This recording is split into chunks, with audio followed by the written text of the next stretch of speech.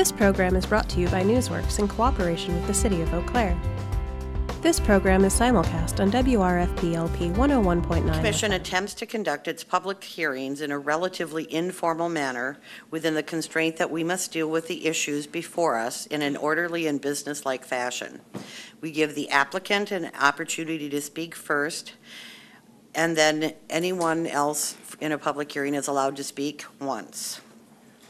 We do request that everyone restrict their comments to the issues before us, avoid unnecessary repetition, and be prudent in their use of time. We want to make sure that we have adequate time to deal as carefully with the last item on the agenda as the first. If you are planning to speak tonight, there are some yellow slips of paper on the back counter. Please fill one out and then hand it to Ryan, who's sitting at the front there. And if you do have cell phones, please turn them on silent or turn them off so they do not interrupt the meeting. The first item on our agenda for recommendation, final plat of Camden Place.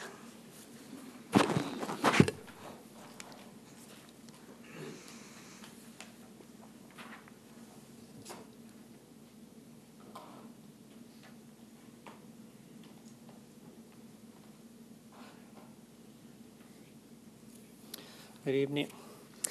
Real Land Surveying is requesting approval of the final plat for Camden Place that's located to the east of Jeffers Road, to the west of the Northwest Community Park, and then north of the North Crossing.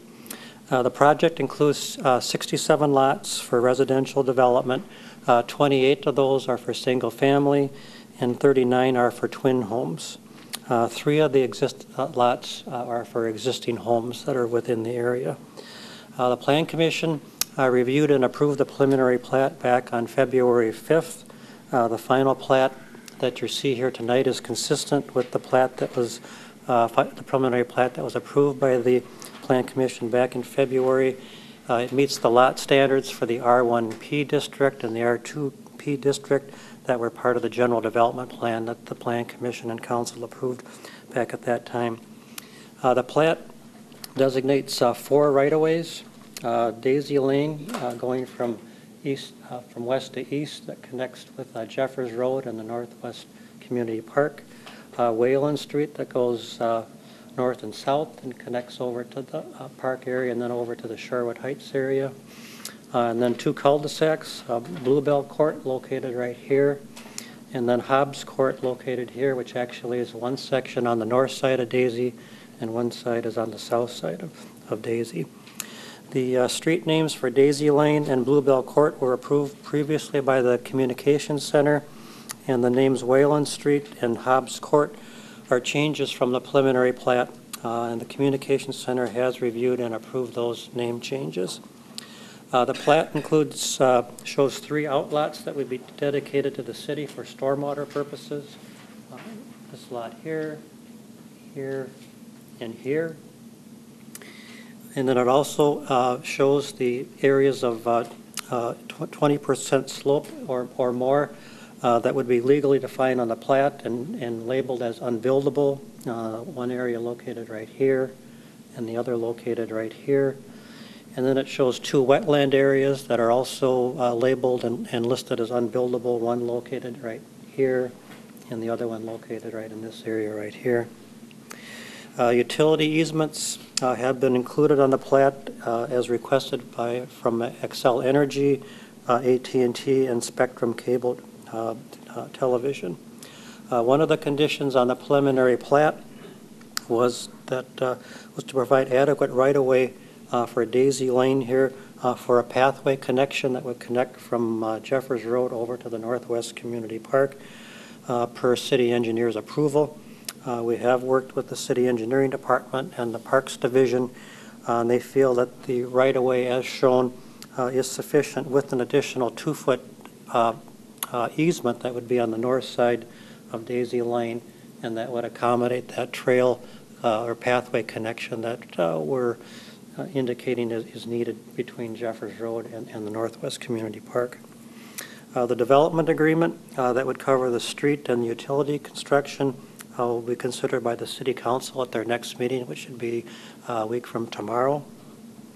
And on the Commission action tonight, also would include a recommendation that relates to dedicating the right-of-way that would be within the Northwest Community Park that would connect up with the Shorewood Heights Parkway with Wayland Street is here. So this, again, would be part of your review and approval tonight also.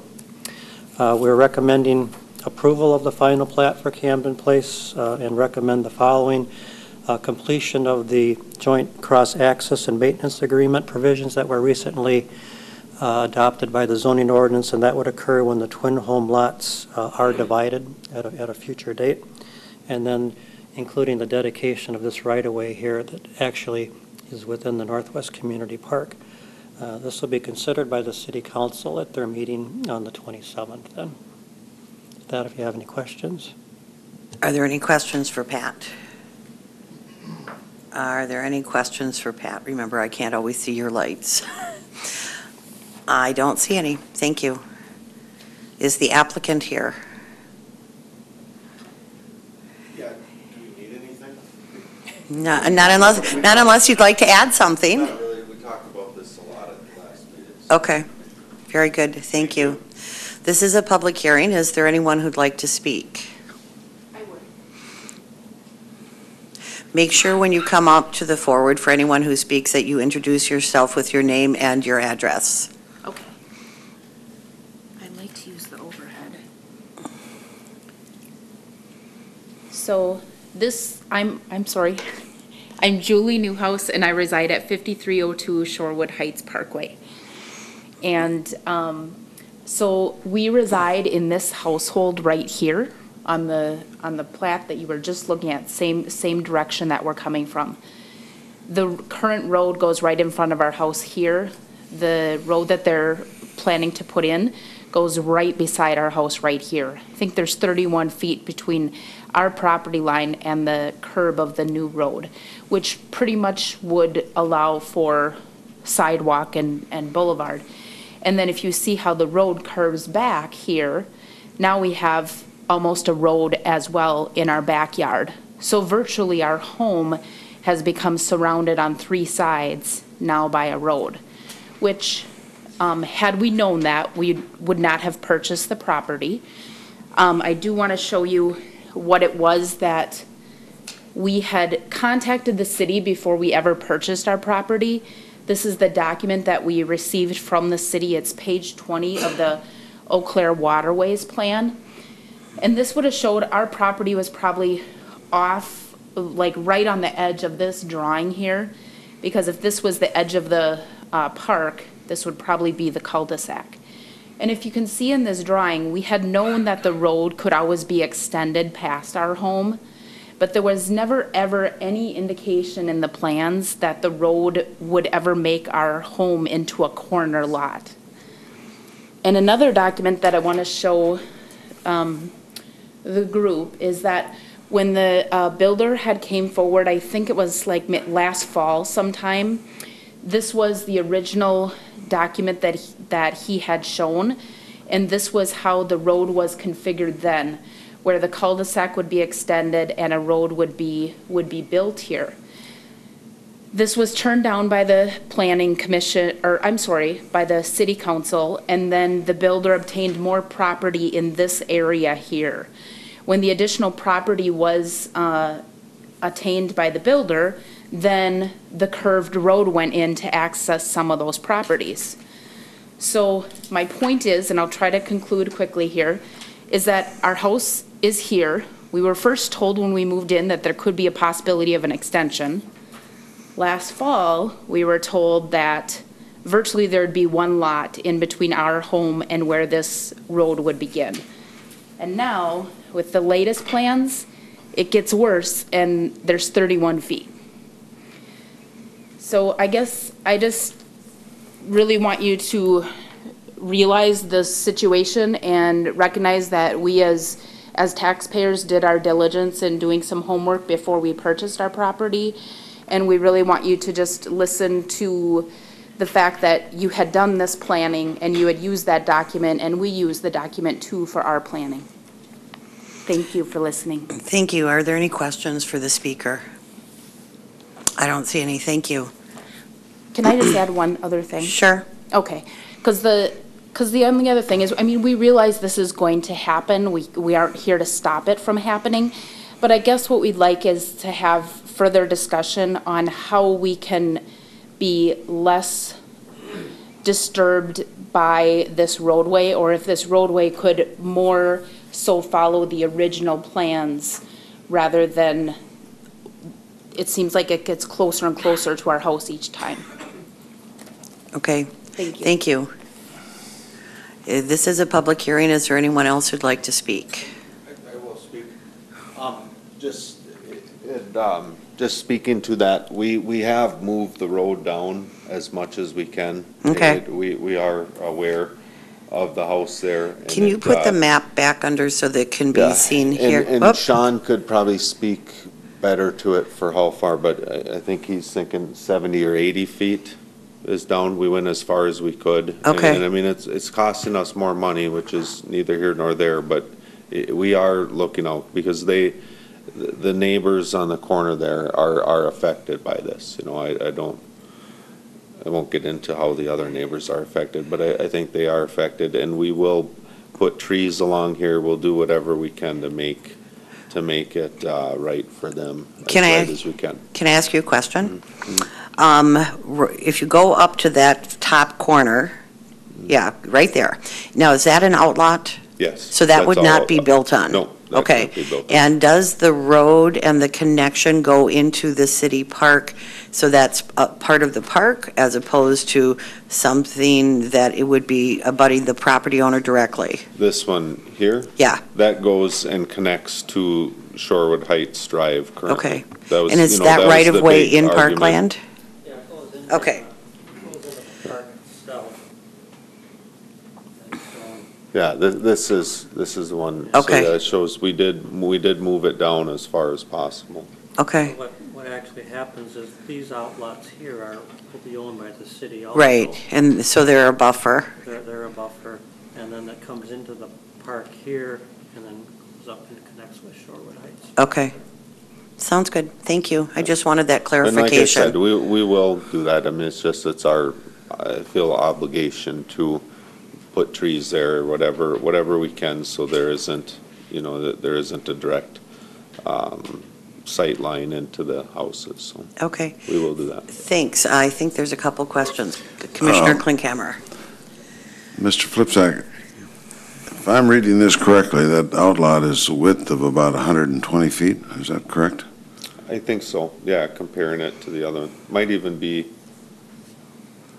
I bigger. mean, than at the that. back of their lot I think, before. yeah, 150. Okay, thank you.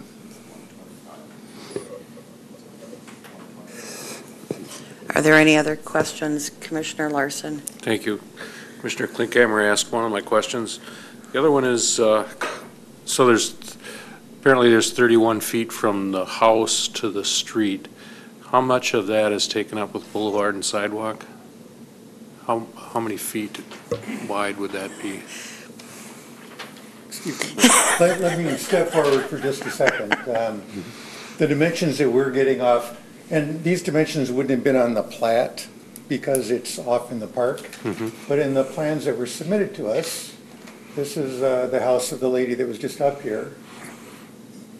To the extent that I can scale with the scale, this is about 40 feet from the property line to what would be the right-of-way line, so it'd be another foot to the back of walk. This dimension here was about 31 feet to the property line, so it'd be about 32 feet to the back of the walk. So that's the general dimensions of that. So generally, you're talking 40 feet through here. And then I believe this stormwater pond is about 150, was what I was reading on the It's a plan. 150-foot easement Okay. for Okay. itself, so. So it's 40 feet to, I'm sorry, At this dimension, it's hard to read off of here. okay. So it's 40 feet to the sidewalk, and then the sidewalk to the street is another 10 feet, 14, from the 14? back of the sidewalk to the curb, it'd be about 14 feet. Okay, so, all right, thank you. And I believe coming through here, one of these sidewalks is being requested to be deferred by the developer, but that's a conversation for the council as to which side, if either, they would want to defer, but that could be part of the discussion as well. Very good. Thank you for the clarification. Are there any other questions?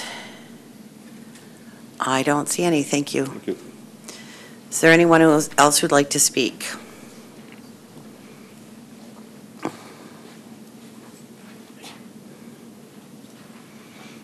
Barrett Newhouse, 5302 Shorewood Heights Parkway.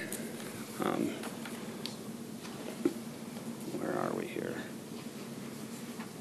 Yep, you got it right. Yep. So these outlots are all underneath power lines, so planting trees in there really isn't an option because once they get so big, the power company is going to come in and knock them down. So I don't think that's going to provide much, of a barrier there.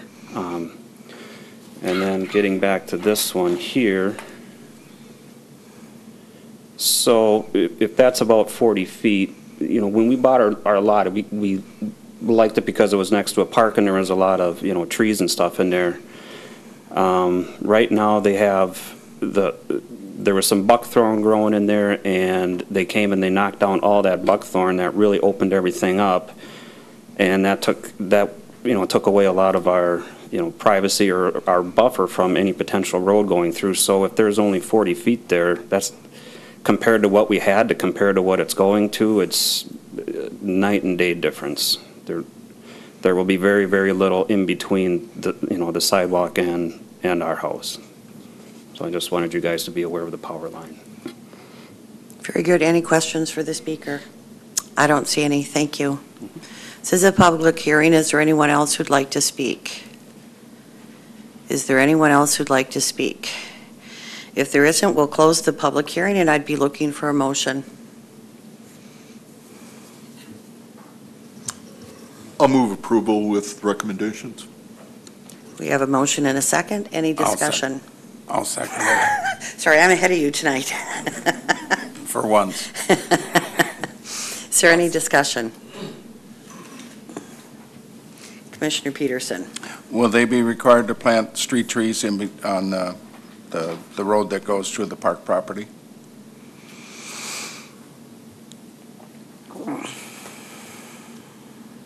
Not quite sure how to answer that. It's not part of the development. We are asking them to build the infrastructure.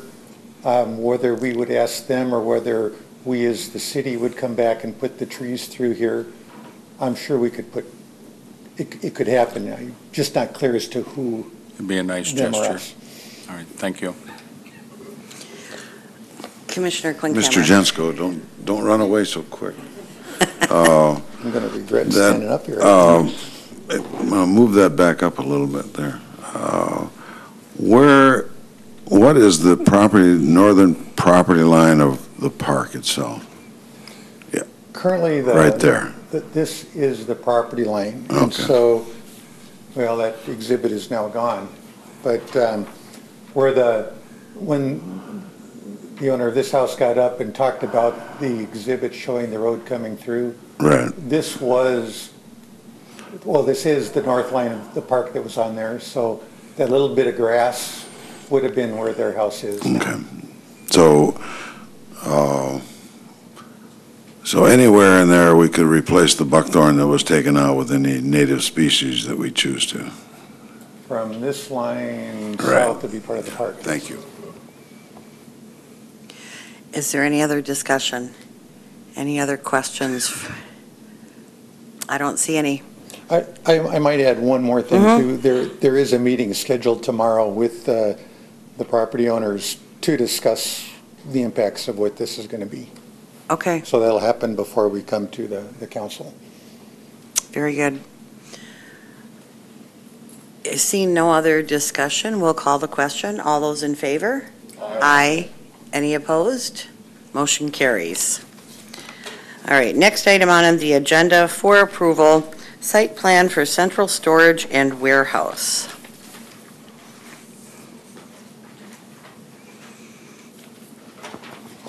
Cedar Falls Building Systems is requesting a site plan approval for an addition to central storage and warehouse facility.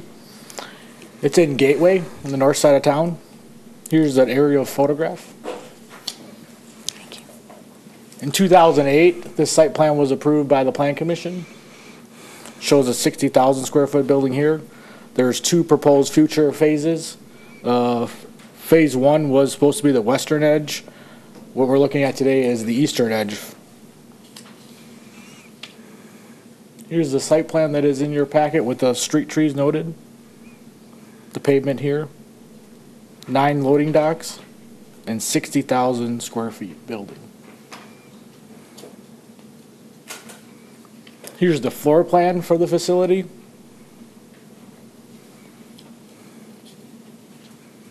And then also the building elevation.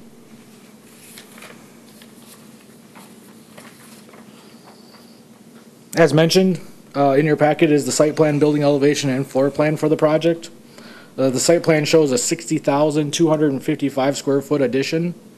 The building addition is for freezer and cooler storage. The site plan also adds pavement to the front for trucks to maneuver and add 9 loading docks to the facility. The applicant notes the maximum number of employees is 12. The current site plan has 13 stalls. The access is two curb cuts that are existing, and they're not changing those. The landscape plan does note street trees along both street frontages.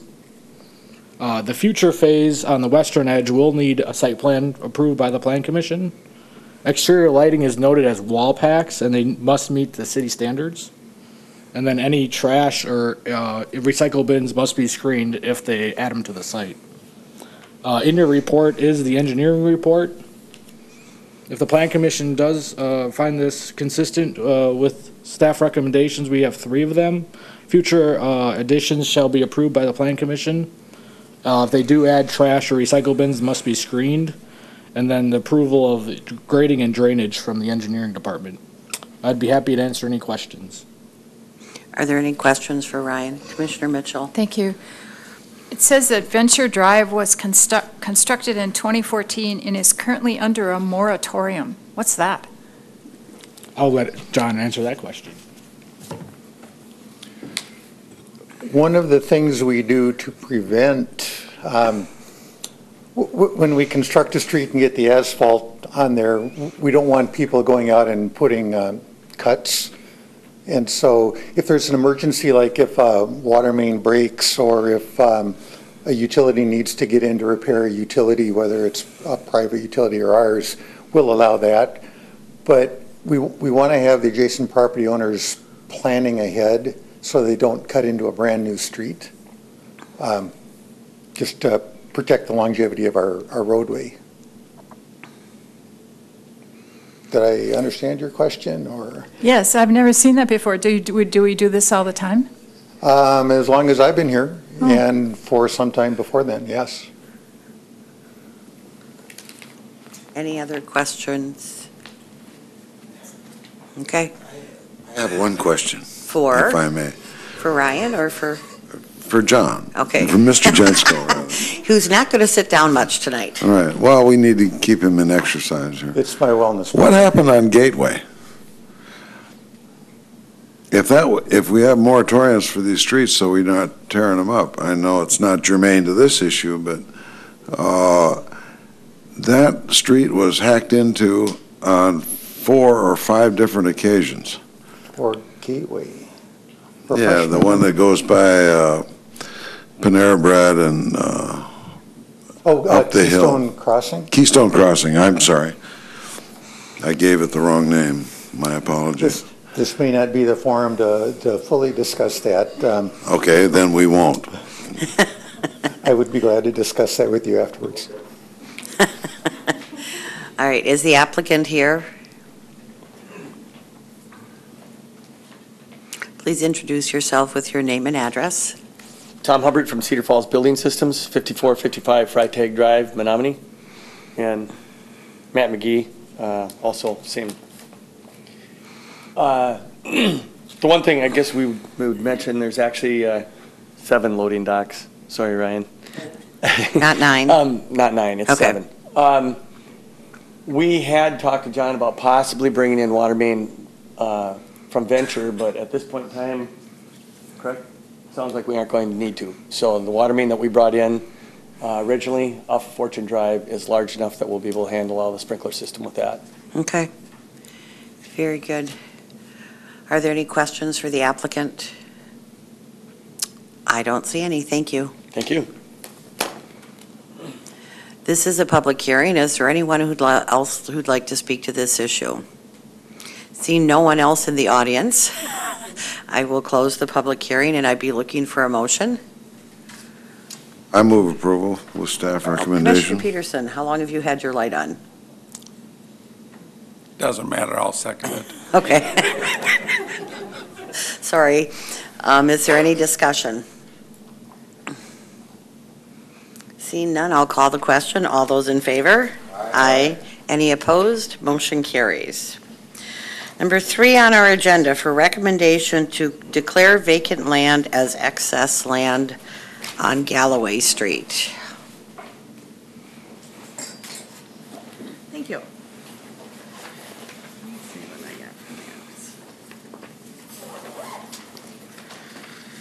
All right. In July of 1979, the city purchased Zero Galloway Street from Northern States Power Company for public purpose. The property was purchased for $60,000, along with the remaining value of the said property being as a gift from Northern States Power Company.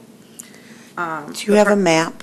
I do. Okay. I'm getting there. Okay. I got a couple different. The parcel is currently one. We'd be looking at splitting it into 2 separate parcels. This is the actual parcel. It's split between the road. Okay. So this would be one of the parcels. It would be the larger of the 2, about 8.2 acres. And this would be the northern section, and that has about 1.3 acres of land. The property is currently zoned for heavy industrial. The potential uses for the property, the southern property, the larger section, would be looked at for residential or commercial mixed use, with the northern section, the smaller one, being for multifamily residential. The city assessor's office gave estimated values of the property for the larger section being between $350,000 to $500,000, and the northern section being between $80,000 and $100,000. These properties would each go out for proposals. We would retain sections of each of the properties for future trail use. The green section here and this section down here. And then in this larger parcel we would retain for pond usage. This request was reviewed by the Waterways and Parks Commission at their February 28th meeting. And I'd be looking for a recommendation from the Plan Commission for the next City Council meeting. Are there any questions? Very good. Are there any questions? Commissioner Peterson? The Waterway and Parks Commission approved the sale. You Yep. just said it was reviewed, you didn't say the. Oh, sorry. Yes, they approved it as well. Any other questions? I don't see any. This is a public hearing, but I'm guessing we won't have much commentary since there's no one here. So we'll close the public hearing. I'd be looking for a motion. I'll move approval. We have a motion? Second. We have a second. Any discussion? All those in favor? Aye. Any opposed? Motion carries. Number 4, excess land to declare property as excess land at 559 North Hastings Way.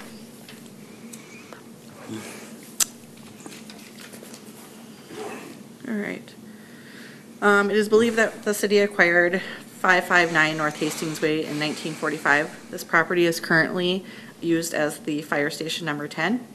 Due to its irregular shape, the property contains a total of approximately 25,912 square feet, or 0.59 acres. The property is located on the southeast corner of Birch Street and North Hastings Way. The city is currently in the process of constructing a new Fire Station 10 on Malden Avenue. Once the construction of the site is completed and the city has relocated or removed all of the current city items from the property is believed to no longer be needed. We would be looking at declaring the property excess and available for sale. The property currently has a driveway here out onto Birch Street. We would remove that prior to the sale of the property. There would be access, though. Mostly the access would come off of this road here. This is right away, and then there'd be a driveway into the property, which they could look at reconstructing. Or the property is currently zoned P public with the potential to be developed for commercial development. We did have an appraisal done on the property in July of 2017, and it came back at $365,000. This property would go out for proposal, and I'd be looking for the Plan Commission to make a recommendation to the City Council to declare it excess. Are there any questions? Commissioner Brenholt. Yeah, just curious, where do the funds go that are realized from the sale of this property and the previous one we approved? Interesting question. We've been working with the city manager. We're looking at potentially putting into something like a, I want to call it a fund balance account for sale of properties so that we could use it for future acquisitions. Okay. That's the intent. Okay, thank you. Commissioner Peterson. Yes, I totally agree that they should have no access to either North Hastings Way or Birch Street. Can we, as the Plan Commission, make that a condition of selling it as excess land? You can include it as a recommendation, this will go to council. Okay, I'd like to see that. Okay. Any other questions? Commissioner Klinkhammer. Thank you. I may be in error, but I thought sale of property, the funds from that were to go into economic development. Or was that just the sale of properties in Sky Park? Right. Yeah, Okay. it'll go back to whichever, like if it's RDA, if the RDA sells it, it goes back to the RDA, it goes back to whoever sells it. This is general fund, so it'll go back to general fund. Commissioner Mitchell. Also, just to be clear, I think the Plan Commission recommends that whether it's excess property or not. I don't think we recommend anything about selling it or not. Mr. Peterson. Commissioner Peterson. That would probably come back before us when a site plan comes, if it sells, and a site plan comes as to whether they would get access or not. So I think we get another kick at the cat. And I would recommend we not do access at that time if I'm here or not. Any other questions? Thank you. This is a public hearing, but once again, I don't think we're going to have much commentary. So we will close the public hearing, and I'd be looking for a motion. Commissioner Granholm. Granlund, perhaps? Oh, God. Yes. You have to have those name signs to look at. I move that we recommend approval of excess property. We have a motion. Do we have a second? Second. Thank you. Any discussion? Seeing none, we'll call the question. All those in favor? Aye. Any opposed? Motion carries. Next item is code compliance items. Anything? Future agenda items? Additions or corrections to the minutes? Then I would call us adjourned.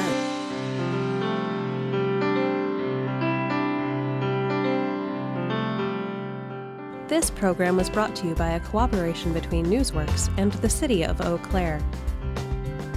A transcript of this meeting is available for the hearing impaired. It will be available within 7 days of this telecast. Call 715-839-4912 or TDD 715-839-1689 or write Eau Claire City Clerk, P.O. Box 5148, Eau Claire, Wisconsin 54702-5148. Newsworks is made possible by continuing community support. If you would like to volunteer or make a donation, please contact us via phone at 715-839-5067 or online at valleymediaworks.org.